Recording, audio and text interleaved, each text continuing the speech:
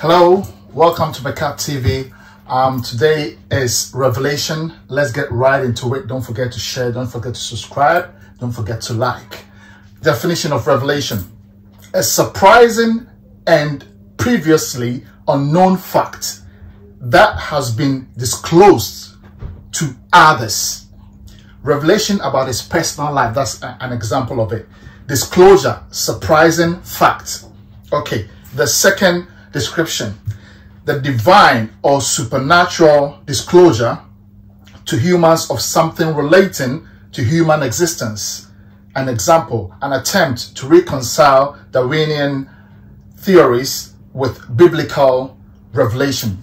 Anyway, let's get into it. That's the definition of revelation. I have a personal revelation that I want to share with you. And please, viewers, kindly be reminded that this revelation that I want to share with you is specific and individualistic and is personal to me. So there is no insinuations, there is no innuendos, it's not attached to any religious sect or group. It's not attached or, pointed out to any individual religious person or religious bishop or anything like that. It's a personal experience that I want to share with you. So please, don't misinterpret what I'm talking about. Don't misconstrue what I'm trying to explain to you. It's something personal that I want to share with you. And the revelation today that I want to share with viewers is that I had that drop, that divine drop in my spirit, that God, the Christians will say God, the Chinese will say Tianzu, the Indians will say Brahma, the Muslims will say Allah, and of course, God, as you know, the Christians will say that.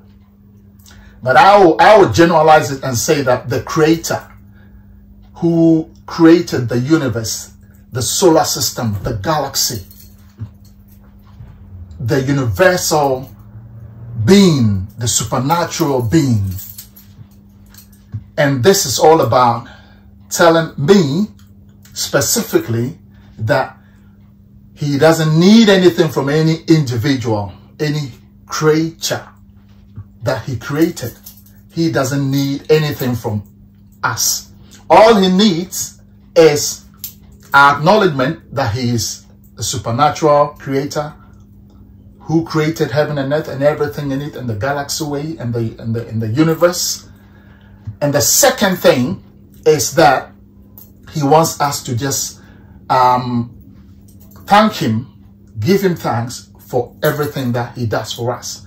So first of all, acknowledgement. Second of all, thanksgiving. And then third, praise him. That's it. That's all he needs from us. So all that I'm trying to say is that all these biblical facts that are coming, all these doctrines that are coming, that tithing, they need money from individuals that attend churches and all that. Personally, as this revelation came to me, it doesn't cut it. Because one, he is the one who created the earth.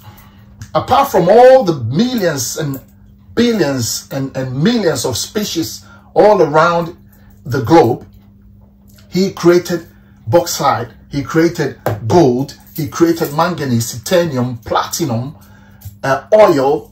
He has it all, diamonds. So how can a supernatural being with that power need your money? Please, can you take a minute and then ponder over what I'm talking about, and then analyze it logically to ascertain the facts from what I'm talking about. And when it comes to biblical and religious facts, there are so many books that talk about various gods: the God of Israel, the God of Ghana, the God of America. Every country has a god. So it was a collective god, collection of gods that created the whole world, including males and females. So when it comes to that area, it's a different topic altogether. But I want to share my revelation today with you about acknowledgement that he created you. Secondly, just give him thanks. Thirdly, you praise him. That's it. That's all he needs from us.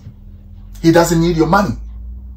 How can, though when it comes to personal and when it comes to human beings, there are trillionaires and billionaires who invest and get more money from other people. That is on the human level. But a supernatural being with all that power, humongous power, unbelievable, incredible power, to ask you for your dime, for a 10% or for whatever, does it even make sense? It doesn't. So all that I want to share with you is what that dropped in me about this revelation, that all he needs from us is acknowledgement that he's a creator, and that you give him thanks, and that you praise him. That's all that he needs from us. So that is why I'm saying that this is not related to anybody. This is personal.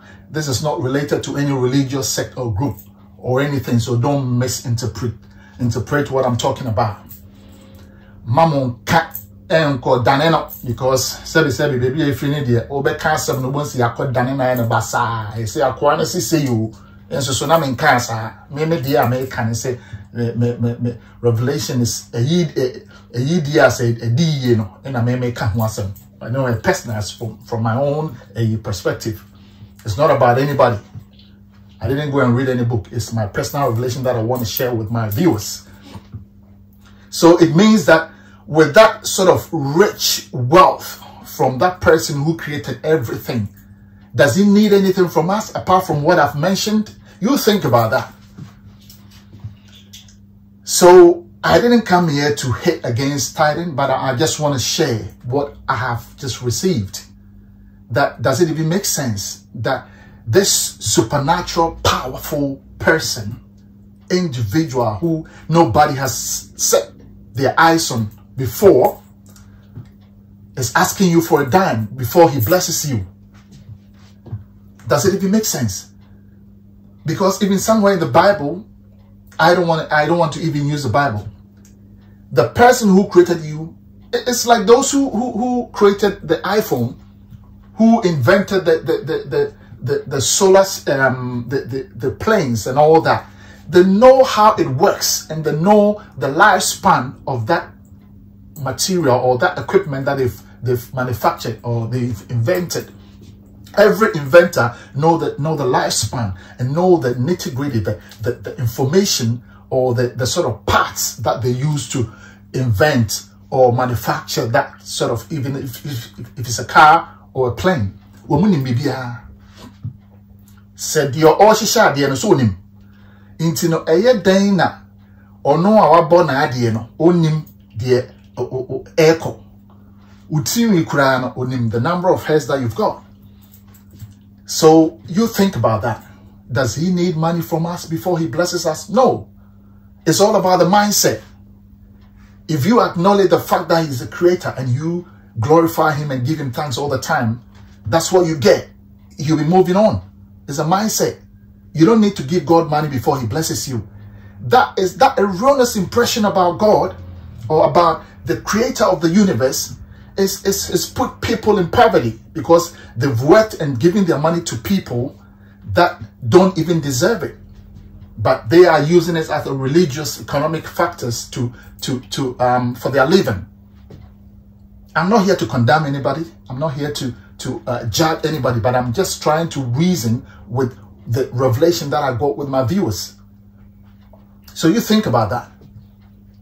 How can this person, how can this powerful creator of the universe, look at the millions of species, 8.7 million species on the planet Earth alone. Even some are not even yet discovered, because it's said that it's up to even 10 million species on the planet Earth. When it comes to wildlife, you know, animals, vertebrae, you name it, the fishes, the birds and all that. Millions of species. But come to us, even the wildlife are eating each other. But human beings are rather behaving like wild animals. these days, as I said on the other video. You just go and have a look. Just go and watch that. So all that I'm saying to share with you today is that God doesn't need your money to bless you. Your mindset needs to shift, right? It's a paradigm shift to a place of thanksgiving, a place of worship, and a place of acknowledgement that he is the creator of the universe, that he created you. That is all that I'm talking about. But he doesn't need your money to bless you. He doesn't need your money to give you longevity. He doesn't need your money to enhance your health. He's giving you wisdom to sort of exercise. He's giving you wisdom to select the foods that will give you that kind of healthy living. So that is what I'm talking about. It's a short video. Please analyze it, think about it logically, and see if it makes sense. But don't misinterpret it. Thank you. I'm done.